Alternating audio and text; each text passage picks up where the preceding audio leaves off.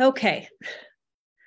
Good morning and welcome to Sunday Story Hour, where we share real life stories of how human design has helped people tell a richer, more true story of who they really are. Today's guest is Robin Winn, who is a best-selling author of multiple books, and she is also a 6-2 emotional generator. So I'm very excited to hear Robin's story, and I know you guys will be too. So Robin, if you want to start, I will do a couple technical things I need to do while you tell us a little bit about how you, if you're okay with that. I guess I should ask you a sacral question, right? Would you like to share your story right away? Sure, I'm happy to. Thank you, Kathy, so much. I'm thrilled to be here with you all. Yeah. So as Kathy said, I'm a 6-2 emotional generator. I was first introduced to human design in 2006. A colleague of mine introduced us. I was in a teacher training for the diamond logos, and a colleague of mine introduced us. It actually took me a year before I went to have a session with her. And honestly, it was fairly overwhelming. There was so much information, and yet there were three pieces of information that made a huge difference and shifted right there the trajectory of my life. So I really appreciate that it doesn't take a lot of human design information to have a big impact. So the fact that I was a generator and had to follow my yes, nos, that was big. I mean, the simplest things are really sometimes the most impactful. And the second thing was that my wife was a projector, and that dramatically shifted how we saw each other, understanding that dynamic. I write about this in my books, but we had done, I was a therapist. We had both been in therapy, done a lot of therapy, a lot of couples therapy. We had really great communication skills. But that piece of her thinking I was a workaholic and me thinking she was a little bit lazy, was a place we butted up against on pretty much a daily basis, because I wake up in the morning, my motor's running, I'm ready to go.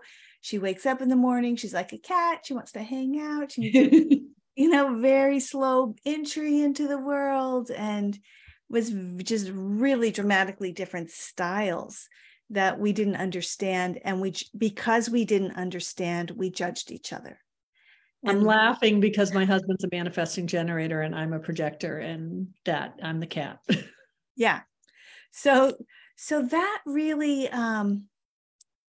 that was the beginning of appreciating difference in a new light. I mean, I was seeped in the Enneagram. I loved systems. I was interested in astrology. I was interested in all of that, but this somehow shifted everything, took it out of a judgmental place, took it out of a hierarchical place, and kind of leveled the playing field and activated curiosity. So those two things. And then the third thing was that my authority was emotional, and that I wasn't designed to make decisions in the moment. And I had a habit of making decisions in the moment. And I had a habit of being very vulnerable to sales. And, I just, with that open head, I would get so excited. Someone would bring something into the field. I would be so excited, like, yes, let's do it. And then, wow, then afterward, I'd be like, why did I do that? And I didn't trust my decision-making from that place of not understanding. So it was an understanding, a relational understanding, and an understanding of myself that really, it was a big impact. It was like a rubber hits the road kind of impact. At that time, there weren't all the places you could go and run a free chart. And, that wasn't happening quite yet. It was a very elaborate system. So I didn't have access. What year was this around again? That was 2004. Okay, that's what I thought. Yeah.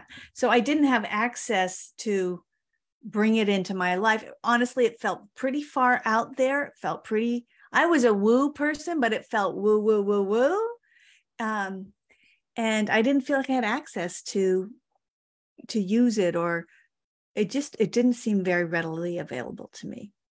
Yeah. So Yeah. Well, yeah, that there's been a huge shift even just since I found it, or it found me 7 years ago.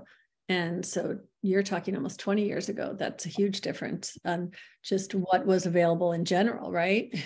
But yeah. you were, speaking of a woo person, I would love for you to share a little bit of your woo history that you'd had, because I think your journey is just fascinating. So just if you wouldn't mind briefly telling people some of the woo things you have done before human design. Oh, let's see. Let's see where I would start with that. I have to go digging in the treasure trove to You always been a woo person? pull that up. Well, like even as like a teenager, or? I have the sun is in gate 3. Mm-hmm. So that's innovation. So right. Yes, I have always been outside the box. Call that woo or not woo. Yes, I've always been outside the box. I was always grappling with the question of God. And, as a kid, I was sure I was going to go to hell because I was a terrible person. And then when I was in 6th grade, I started studying the Greek gods and goddesses. And I thought, wow, this is made up. This whole thing is made up. And I just became an atheist. And that shifted. That was a big shift for me. And then when I was in my early 20s, I got involved with, when I was 19, I think I read Autobiography of a Yogi. And as I was reading it, my breath stopped. I was practicing some of the breathing stuff he was talking about, and my breath just stopped. And was like, okay, here we go. I was someone who was tapped in to the universe in a certain way.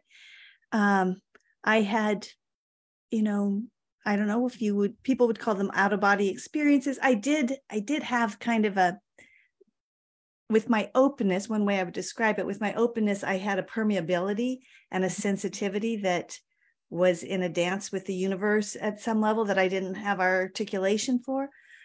And then let's see, in my late teens, early 20s, I got involved with a group of women who were goddesses and doing, I don't know if you've ever heard of Vicki Noble. She created the first tarot deck, round tarot deck, feminist tarot deck. No. So this was a long time ago. And this was in the late 80s, the early 80s. We were picking tarot cards, and we were doing rituals, and we were following the moon. And so, I was doing a lot of Wicca stuff in my early days. I got involved. It's just been an unwinding story of spiritual teachers and teachings. And I'm thinking you're wanting something in specific, and I'm not sure I'm giving it to you about the story. I guess, I'm fascinated with the work of Byron Katie, and I know you've mentioned you have some history with Ram Dass. And so all of that stuff to me was very like, wow, this person has definitely spent time finding herself before you. And then you did this diamond logo work, which I had never heard of. So I'm sure people listening don't know. So I guess what I'm looking for is you really did a lot of things that would help you know who you were. Well, here's the thing. I was driven by pain. I was driven. And I, again, I write about this in my books. Once I discovered human design, I've got an open G. My son is in gate 3, difficulty at the beginning. I'm a 6-2 profile. Those first 30 years were a nightmare for me. Yes. So, just deep suffering and feeling like I did not belong on this planet. And who was I, and why was I here? And, being wise beyond my years, as like the 6th, I was like, I saw things people didn't see. I understood what was happening, and I didn't understand why I was here, what I was here to do. I really thought I didn't belong on the planet. So there was a drive, and the different ways I tried to feed that, or, make sense of myself in the world. First of all, early on, it was literature. I read like crazy. So I got a degree in English literature. at UC Berkeley. I was trying to understand the world and people.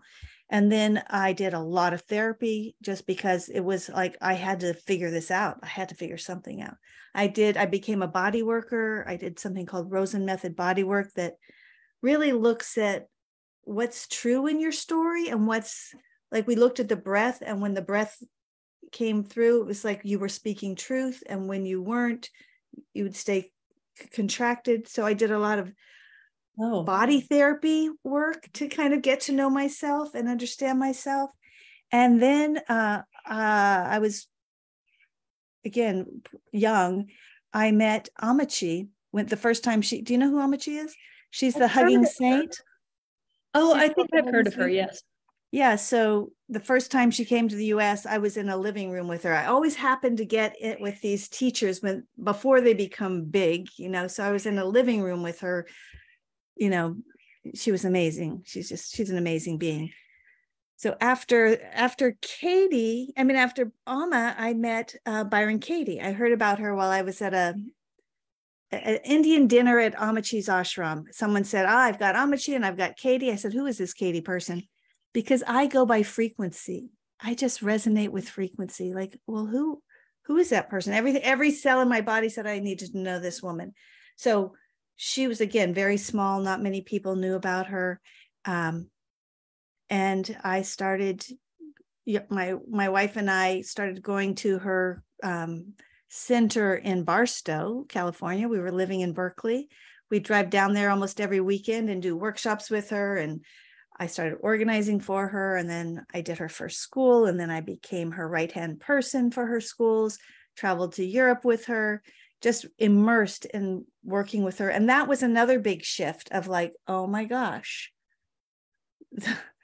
how I've been seeing my lens. I mean, so much about this, we started before we got on talking about the assemblage point. So much of my world had been seen through judging people and judging the world. And, she used that judgment as a way to pierce through and find a different way of seeing and understanding the world, coming to peace with the world. So that was a big part of my shifting out of suffering. Really, that was a big scrub from feeling like I don't belong here to, of course I belong here. I exist. I belong here. Hello. That was a story. Yeah. That was a story. Yeah. So I worked with Katie for a number of years. And then I again was introduced to Faisal Muqaddam, who was he's the Diamond Logos. Oh, okay. He and Hamid came over from Kuwait in the 80s and had an awakening, a psycho-spiritual awakening, and understood that used the Enneagram and inquiry to, we talked about this earlier again, the shifting of the assemblage point from our egos and our patterning, like if you use the Enneagram, our egoic patterning, to our essential self, to our being. So I'm going to stop you because you and I have an interesting conversation that we had just started before we got on about the assemblage point. And I had never heard of it until a couple of years ago when my sister, Barbara, who does a lot of energy work and lives in Thailand, introduced it to me. And it's one of the things that she checks on people when she's doing a session. The first thing she muscle tests and asks, can I know where their assemblage point is seated? She has a chart that says, I think it's supposed to be like JK8, and I'm sure she'll correct me because it's probably not that, but something like that. Let's say it's JK8 on this grid for a woman. And if it's there, then you're good. And if it's like, there have been times like when my sister, who actually my other sister passed a year ago today, my sister could connect with her energy and she could sense her assemblage point dropping.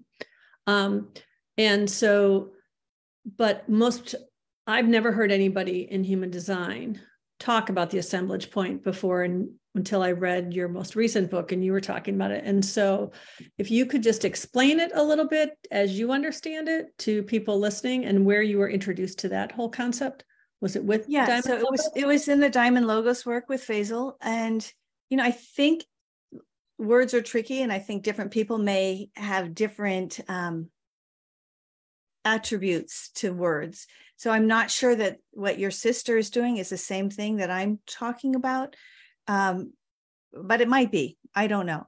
So the assemblage point, I mean, Carlos Castaneda talked about the assemblage point. The way that it was introduced to me and that I'm working with it, I work with it, is that we are organized. Most of us are organized. And this, I could say, goes all the way back to the body work, or organized around concepts. Where, if you think about it in human design terms, we go to our head and look at the world through our heads. We make decisions through our heads, or we are conditioned in our centers and our channels and our gates. We're conditioned and live out of conditioning. So we could say, when you clear your conditioning, you're shifting your assemblage point. As you clear your conditioning, you shift your assemblage point. The way I see it and understand it is we're shifting from identifying with egoic patterns to identifying with our essential self, our true nature, who we are, our beingness. That is the shift out of the egoic identification to the being identification. Okay. So that's how we can do it ourselves, right? Yeah. We do it as we unload, as we take the backpacks off, as we untie the knots. You know, I had one spiritual teacher I worked with, Leslie Temple Thurston, and she talked about the knot of Vishnu that was in the solar plexus. Like, that's the for her, that was the linchpin. For you undo that knot, and then the energy can come up through the other chakras. But, you know, however we do it, that is the shift. As long as we're living from an ego-based identity, we are suffering.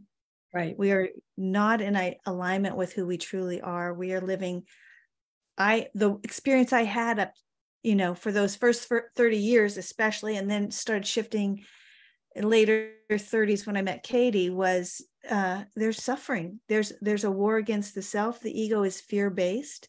It's essentially fear-based. It's driven by fear. Our beings are not engaged in fear. Yes. That's not, there's no reality for fear in our true nature. Yeah. Well, you know, for people who aren't familiar with Byron Katie's and the work, it's really a life-changing thing. And I felt like even just going through it one time, like I went through it one time with a particular person who always pushed my buttons, right? And it's when you do that last thing where you take away the fear of it happening again and you welcome it, right? And I loved the fact that she tells you, so Byron Katie has this, for those who don't know, she has these questions you ask yourself, and about a situation that it has control over you, right? It has power over your emotion, your ego's fighting against it. And you ask these different questions. And when you start doing it, there's a natural thing to go, oh, I get it, and not finish, right? To be like, oh, I get it. Now I get the point. You're going to, you know, whatever. And I love that she makes you like, she's like, no, you finish it. You got to do all 5. And it really was one of those things. And I have only done it twice on 2 different things. And now I feel like I can go straight to that whole, like, oh, all right, bring it on. Exactly. You know, right? This is something I'm here to learn. This is making me uncomfortable. Oh, I'm growing.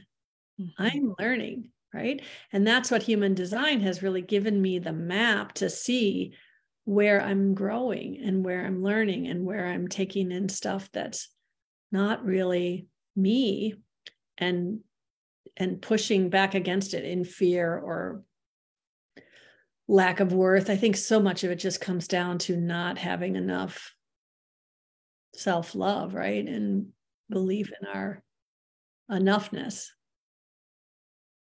Yeah, it's curious to me, because I just took a peek at your chart, you know, it's curious to me that you talk about self-love and in value with your defined will center and defined G center, how that yeah, just the difference, because both of those are open for me and they seem like, well, obvious places where there would be deficiency.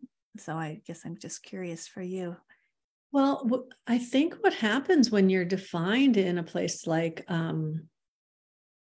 so I have a defined G, but it's defined only through the 1-8. I have no other connection to my other, I have 6 defined centers, but only those 2 connect. So I have this feeling of my voice feels like I'm a self-projected projector in a lot of ways, right? Mm-hmm. So when people will not respond to something when I'm speaking from my heart, it's very easy to shut down.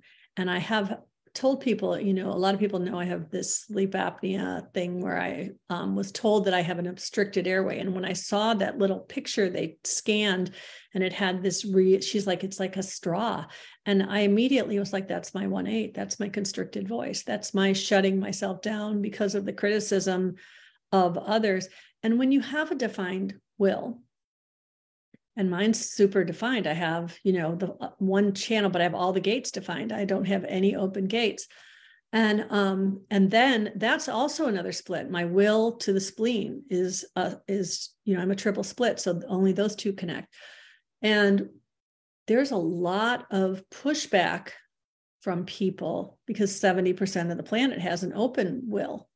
So they see my definedness, right, as something that feels bossy, pushy, and there's more pushback, right? So as a projector with all the projector wounds, and then you add those 2 things on top of it, it really can make me feel like I'm constantly having to pull back because I'm too much. Does that make sense? So it makes perfect sense. To love myself still and be too much has taken me almost 60 years to do. I'll be 60 in November. And I think it's only been a year where I can really just say, I know who I am, who I came here to be, and I'm not for everyone. And that's okay. Mm. So, yeah. That's beautiful. So I want to go back to your story. So you were saying how you were, how this really impacted your marriage. How long had you been with your wife when you? We'd been together since 81, and that was we'd been together 15 years, and it still made that 13 years. Yeah. Oh yeah, huge. Yeah. And it's an ongoing. Actually, these are practices. I see the chart as a engagement, not as a flat seat kind of thing. It's a living dynamic. So I am constantly still learning about how to be with a projector, and for her, how to really hone and be. I mean, we ask each other the open-ended and yes, no questions, but it's an ongoing deepening understanding. And I just got something about her from you talking about your chart, because she's a triple split projector with the 1-8 and the 3955. I'm like, oh yeah, that's what I get. That I get what you're talking about. So and then do you bridge her splits? I bridged two of her splits. Okay. So that was also a big aha, like, oh, because she would get up every morning and go out for coffee. And I couldn't understand a coffee and a muffin. I thought she was wasting money going out. You can have that here, but she needed to do it, and it was just like, once I got the triple split, like, oh, of course, go. It's not personal. Yeah. You need this. Yes. Go. Yeah, that's huge. And now I also want to switch gears a little bit, because you and I are both 6 lines. We're both 6-2s, and we're both off the roof, and we have been for a little bit now. And, there's this big thing where the 6th line is always looking for their soulmate, but it's said that they often don't find them until after 50. And I've been with my husband. I was married really young to someone else when I was 19 for that's part of my whole 3rd line phase. Right. And then, sowed my wild oats after that. My husband and I got married when I was 32, I think, something like that. And then, so we were on the roof this whole time, and, I love my husband. We've never we've had our ups and downs. I think anybody who says they hasn't had a real, they're avoiding things, in my opinion. I shouldn't, I don't know that for certain, but for me, this whole work that I've been doing now, because I didn't find human design till I was already off the roof. And so then this process of really finding who I am. And there was a point just maybe a year or two ago where I had to say a lot of things that I had to preface with, I love you, but I love me more. So this is what I need to do. And I'm sorry if you don't understand that, and that has been a big shift in our marriage, because it's caused him to be completely different with me. And I believe we're much more genuine and authentic. So although I don't have a different person who's my soulmate, I think the soulmate process really didn't hit where it needed. Like, you couldn't really be authentic in a relationship until you're really authentic with yourself, right? And since we're not really in that role model phase till we come off the roof, I think for me, that's what's happened. And I'm curious if you can speak to how that's felt for you as a sixth line. Well, again, I feel like it's an ongoing process. I mean, Yarrow and I got together when I was 23, and we definitely, most people change relationships. We just like reincarnated over and over again. We shift the relationship with the growth, because there's so much growth, right? There's so much growth, and relationships are such a great, instigation of growth. But yeah, I think what you're pointing to is really potent and powerful. And it's like a shoe that suddenly feels too small. If you're not being authentic with yourself, you have to work with that. And so I definitely have experienced that in my relationship with Yarrow, a deepening authenticity with myself. Even knowing human design, it doesn't matter. Knowing human design is one thing. Living it is a whole nother thing. Actually living it, being engaged with it. And yeah, I love what you're saying. I think that's exactly, I still feel like it's had more, there's more and more authenticity. It's, again, part of that assemblage point for me, shifting from what are the egoic patterns I'm running that I don't even realize I'm running, and seeing them and then being honest about them. What's Yarrow's profile? She's a 6'2". She is a 6'2" also. Okay. My husband's a 5'1". So the poor man, I projected all my problems in my life have been his fault, and he'll tell you, right? And he's still dealing. And I've had to, incorporate when I'm responding to his responses, remembering how much I've projected on him. So he still has this conditioned response to feel like everything is his fault. Plus he's a small split. So, and for people listening who don't know, a lot of times when someone has a small split, they view that as something that's wrong with them. And I bridge his small split with my 57 and my 9. I will connect him in 2 different places. So whereas him bridging my splits makes me feel smothered and controlled, me bridging his splits makes him feel complete. So it's very interesting to understand the dynamics and the responses. And it's been interesting to wait and not respond out of reactions. Like just yesterday, he was telling me how he thinks we need to both make, he's speaking for both of us, which automatically I'm like this, right? I think we both need to make a point of getting out of the house and going for a walk or and it felt so controlling, right? And I was able to think to myself, he wants me with him and I'm feeling controlled. And isn't it interesting that I still feel this way? And I love, and I think that's, one of the other things I wanted to talk about that you called the witnessing observer. Mm-hmm. That's been a very helpful concept for me to, when I feel something, to witness it, observe it, and be able to see the energy mechanics of it and take away this personal emotional story of, he's controlling me or rejecting, whatever that story is that the mind makes up to explain the response in the body, right? And maybe can you speak a little bit to that witnessing observer idea? Yeah, well, it goes back to that assemblage point thing.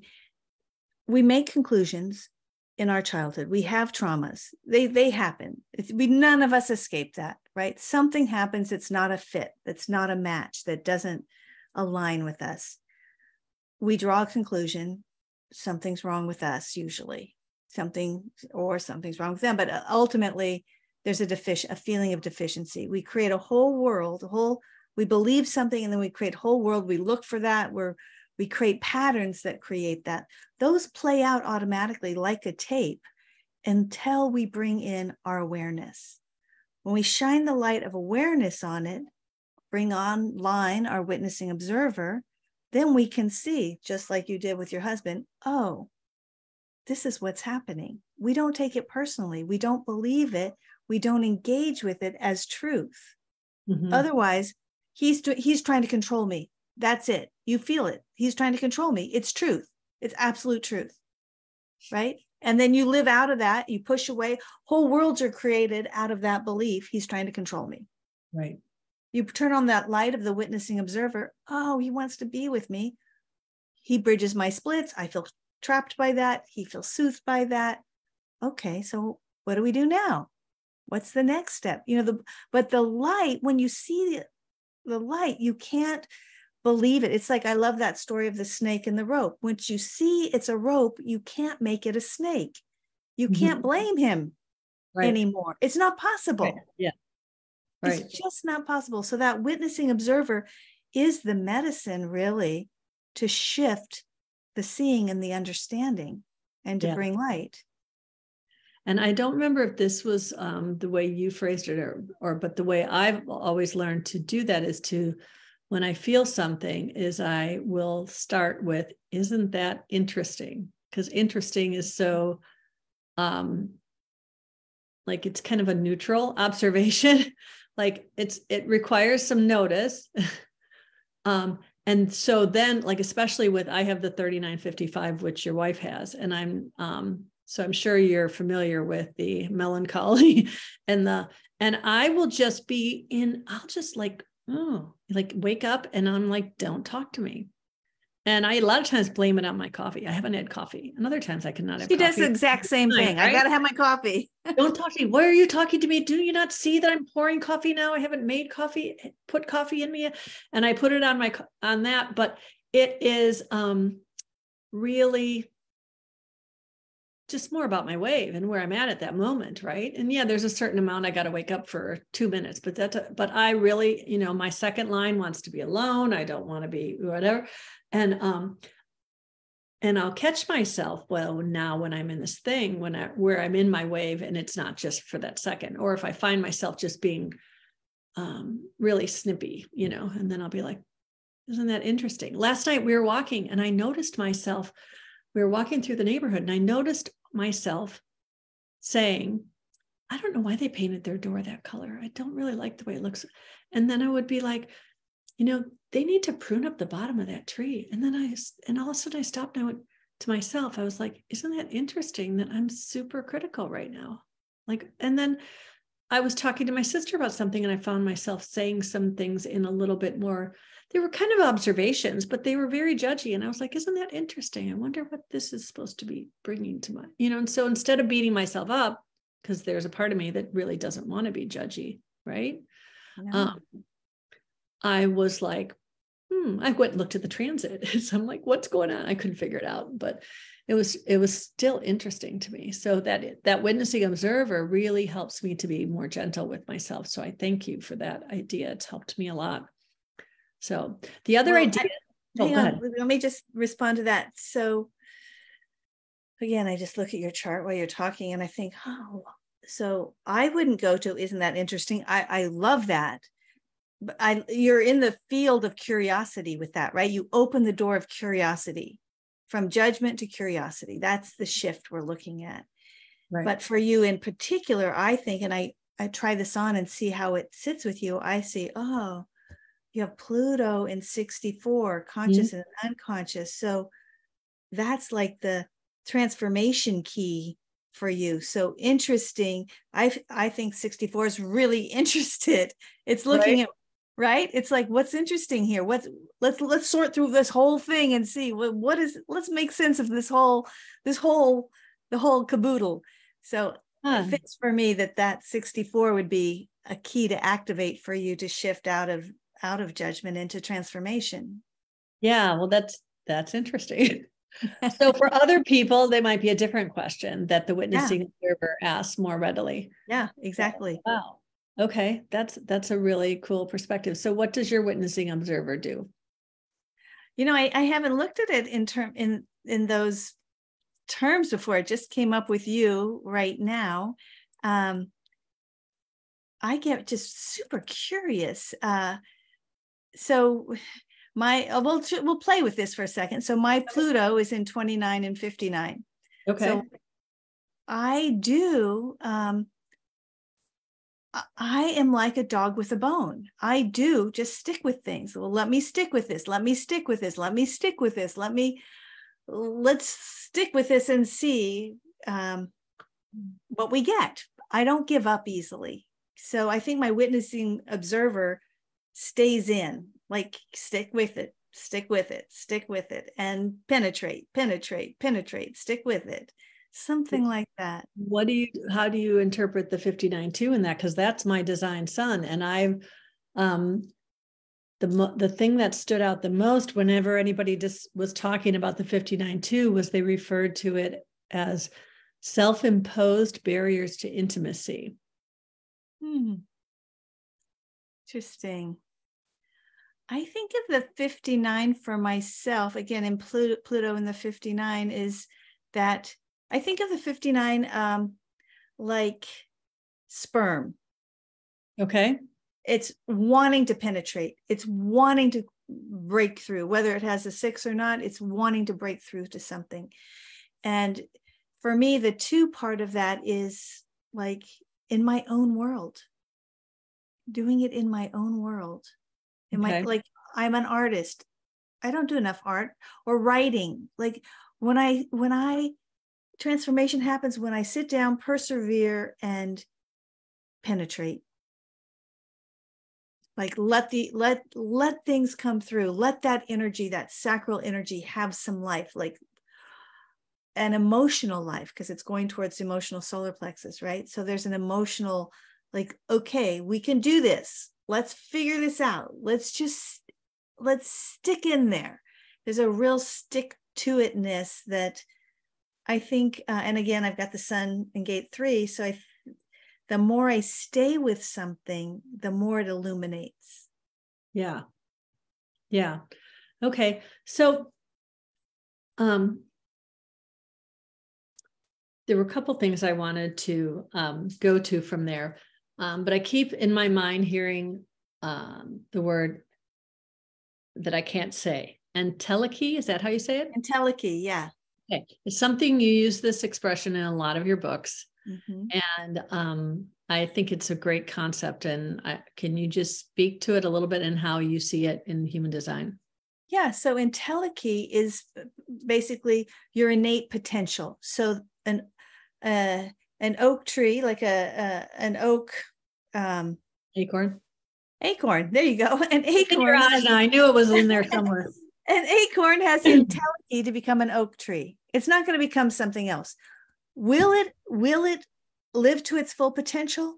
Will it have the right circumstances and environment to do that? I don't know, but it has that potential. Our body graph holds a certain, we're like our each unique acorn or lotus seed or whatever that would be. We hold a certain potential. Our conditioning can work to support us to realize that potential if we bring that light of awareness in, right? It can be grist for the mill. It can be, in Tibetan Buddhism, they call it fuel for the path. So not to go black and white, oh, this is bad, this is good, but what is our potential and are we living it? What is our dharma? Are we living it? And the body graph holds our potential, is the seed of our potential. Are we aligning with it, or are we staying stuck in conditioned ways that are limiting us and keeping us from, Oprah talks about, your best lived life or something like that. But truly, when we're living who we're here to be, just like you with your husband, the whole world changes when we start to align. Everything matches the frequency. It's a frequency world. We're in a frequency universe. We align with ourselves and the universe comes to meet that. This is also Byron Katie's work, the external comes to meet the internal. Right. So if we are out of alignment, if we're not living our entelechy, the world is going to reflect that back to us. Yeah. And so many people I see now and using human design against themselves, right? Where, I'm a projector. I can't do anything. I have to just sit here. I can't talk to somebody until they talk to me. I can't, or I have an open emotional solar plexus. So I'm not, those aren't my feelings. I'm not, and those people with emotions are they're pushing them away like there's some sort of, problem. So how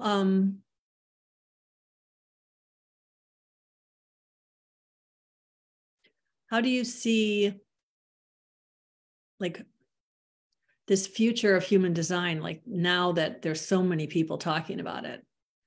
Yeah, I love this question, actually. And I write about it in this last book on human design and essential oils, that, human design, the way I see human design is that it's what I call a terma in Tibetan Buddhism.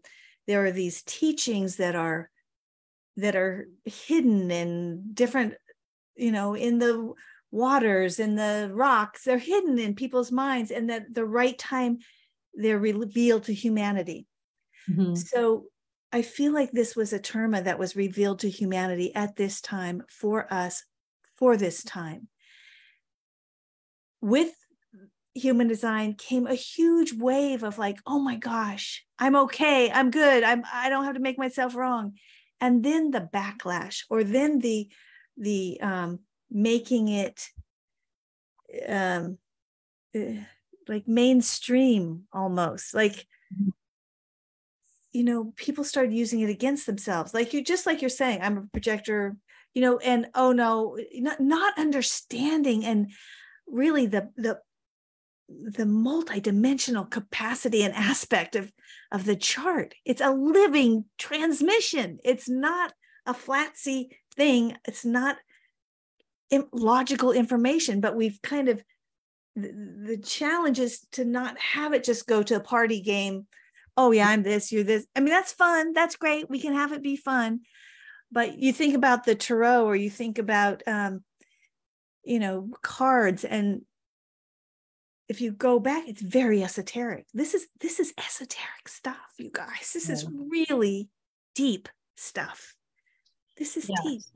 It's kind of like when people think they're not into astrology because they're into astrology because they read the Sunday horoscope that's like this long for their sun sign, right?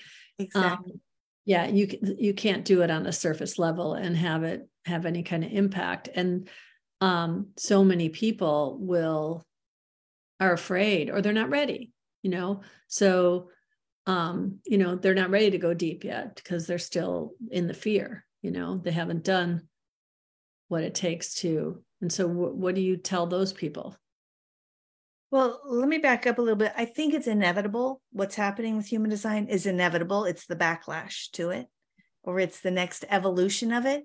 So I think it's like wildfire, and it's going to become it's going to be part of the conversation. And it was on the Washington Post, what's in for 2023, right? What's in human design.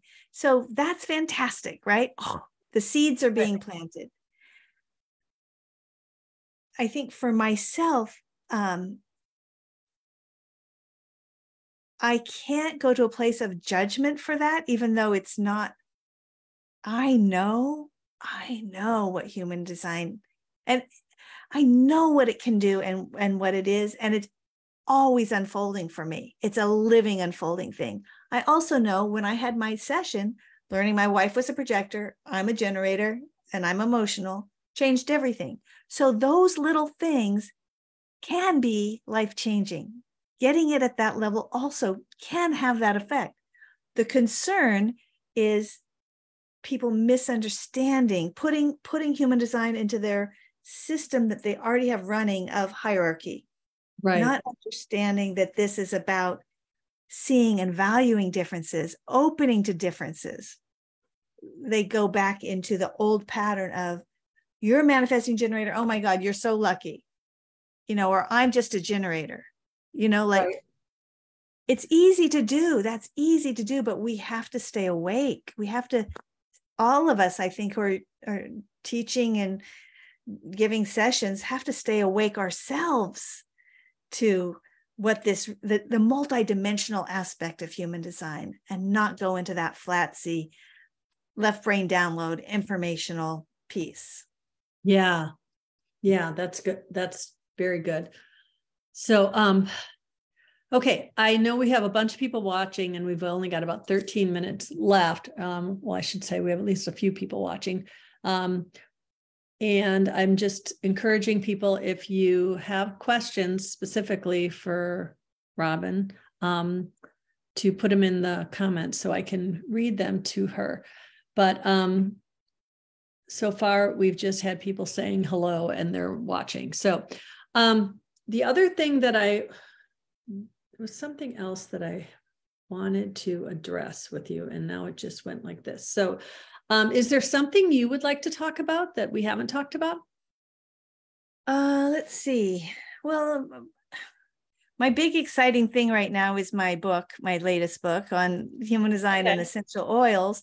And, I've got all these essential oils here, human design essential oils. I like to keep my gates, my gate oils right here, my sun and my earth oils, my incarnation cross. So I've entered, part of my evolutionary process is entering another dimension of working with the chart through the essential oils, and bypassing, again, looking, how do we bypass the logical left brain patterning to access some of the earlier constrictions and systems that are running automatically at this point. So I have really found the human design oils like crazy fun, crazy. It's my new frontier with people. It's using the oils. I just read the book just in the last couple of days, and I have it on Kindle, and so I've highlighted all these things, and I love that it'll save those highlights and stuff for me. And it really spoke to me. And it's funny because when you were talking about your wife, Yarrow, I was like, wait a minute, she's a projector. And the one oil that you recommend for projectors is Yarrow. And I'm like, did you make that up for her? But I know didn't. You're not the one who picked him. It was Greg, right. Oils. And that's kind of funny. Yeah. And another great oil for projectors, or for anybody, but projectors or people who are really open, is rue, R-U-E. Because anytime you're with someone and you're taking on all their stuff and you leave and you're like, oh, you feel like you've been slimed or something, you smell rue, and it separates out the energies. It separates out. Yeah. So Yarrow's been using rue quite a bit. Yeah. So I don't have that. I don't have either of those two. What I found is I'm going to need to order some of your blends, and I'm very excited to do so. I just have to decide which ones make sense to do first. But you do have even if someone doesn't have essential oils when they get the book, you have other protocols you can do in there that were really interesting. And the way you just speak about the different centers, it's a really, and the types, and knowing whether you're aligned or misaligned. And I love how you talk about when you're misaligned to be like, yay, now I know to do this work, right?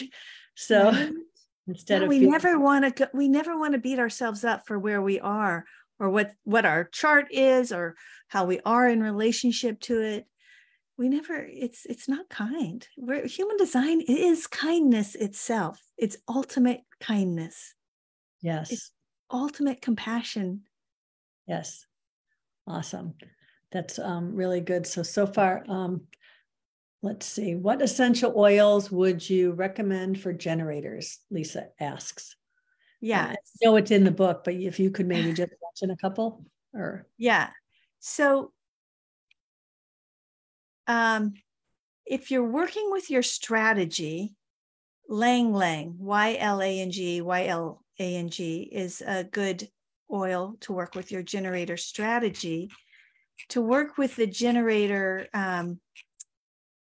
blend. So these are, I will put them in on your Facebook page, the links to order these at Greg's site. Right. But for generators, frankincense is a great oil to align with your type. Manifesting generators, I'll just say this since there might be others, lemon verbena or lemongrass. Again, Greg has blends that are going to be, I think the blends are more potent than the single oil, but start with a single oil for sure. Projectors, Yarrow, manifestors, Sitka or Cistus, and reflectors, red pine. And if someone is not able to right now get them from Greg, is there anything you recommend when someone's choosing an oil as far as knowing the quality is right? Like, is there any? I would recommend getting him for me. I get all my oils from Greg just because he's a small independent. He makes sure all the oils are pure. He's like researching all the oils and where they're coming from. You can buy them in a store, but a lot of them are synthetic. Yeah. Okay. And what we're doing is we're bringing in the plant essence. It's going past the blood-brain barrier. So you want pure oils. Let's just say you're bringing it into your bloodstream. It's actually one of the most potent ways to bring, and smell and scent also, like so potent to bring energy, frequency into your system. Well, I have to say, every book that I have read, I've thought, wow, this is so good. And then every time, whatever the next book is that you write, I think, oh my God, right? And I loved your book on profile lines. So it's definitely my favorite source for in-depth. I love the way I feel like you're the only one who really in-depth talks about the entelechy of the combined profile lines, like what it means to be, not just what it means to be a 6th line and a 2nd line, but what it means to be a 6-2. You really speak to that in ways that I don't think is readily available in other books. And I loved your book on the centers. I'm always, very aware of my open ajna and open head and my tendency to think there's something wrong with me. And sensitivity to do, like even when I read your book and all these great things I read in this last book, but can I pull them out right now? That's why I love the Kindle, and I can highlight them and then I can find them in there and I can send them to people or whatever later when I'm like, I know there was something I wanted to tell you, but I don't know what. But you speak to that so beautifully in the Centers book that I was really surprised at how much I got from you speaking about those centers again in reference to working with the oils. So I think you're right. Because in the oil book, I really do talk about that continuum of, are we aligned with our generator self? Are we unaligned? Are we aligned with our open head? Are we unaligned? Let's look. Let's bring curiosity, right? Let's look and see. And how do we get aligned? Yeah.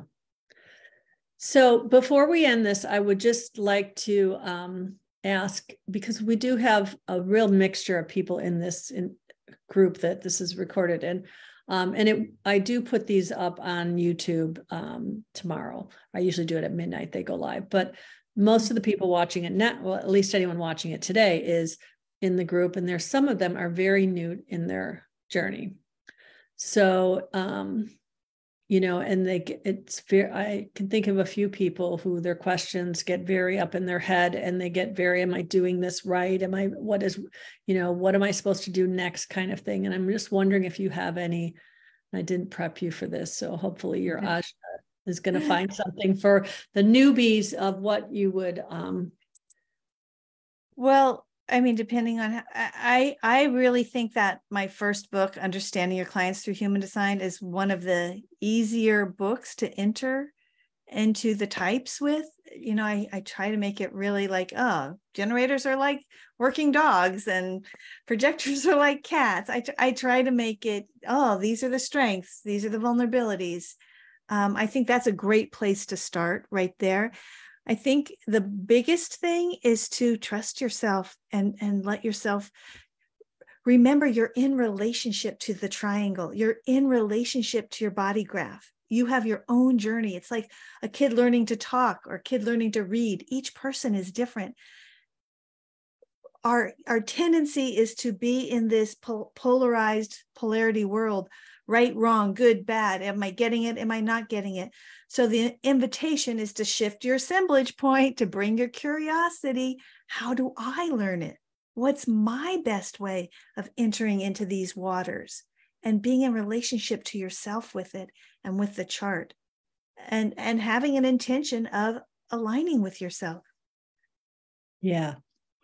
Well, that's really great advice. And I did post the links to the two in the book I was just reading. You had links to free versions of both of your first two books, including the one you just mentioned. And so those are in separate posts in the group. So if anybody's interested and hasn't downloaded those yet, you can find those in the group.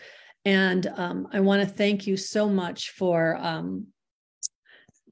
taking this time. I really, really have enjoyed it. And I could talk to you, especially about I could really geek out on talking about the assemblage point and all the other things. Although I know my friend Nancy is listening and she doesn't like when I say geek out because she thinks that's something derogatory. To me, it's not derogatory. So Nancy, I don't mean any offense.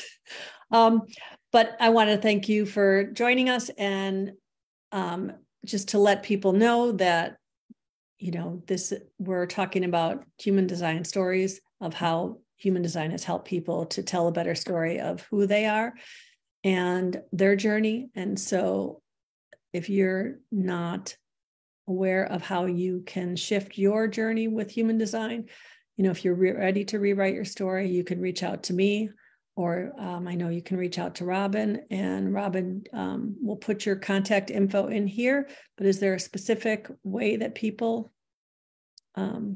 You can write me at robin@clientsandhumandesign.com.